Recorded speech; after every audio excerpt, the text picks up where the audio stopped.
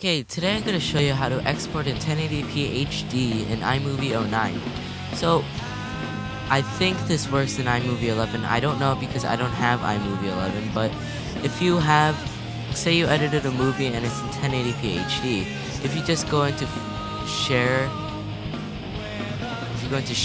export movie, then it will just go to 1080p, not 1080p, 720p HD.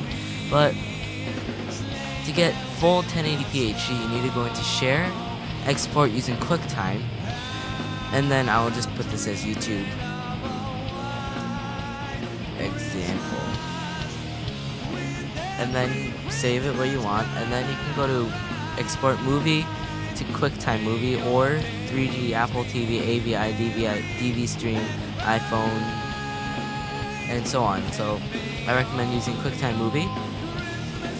Options, you can go for settings. You can do frame rate 24 frames per second, keyframes automatic, all, whatever you want. I recommend putting the quality to high. This may take the rendering speed like a bit longer, but I recommend it because it makes the picture look better than it does normally. Sorry, that's just a text message. You can go into filter and put in effects and stuff. The most important thing to get 1080p is to go into size, dimensions, and then you can go into HD 920 by 1080 16 by 9 or 920 by 1080 HD. You can go into either one. I usually go to this one, and then you can do preserve aspect ratio using crop, letterbox, and so on, and then press OK, and save.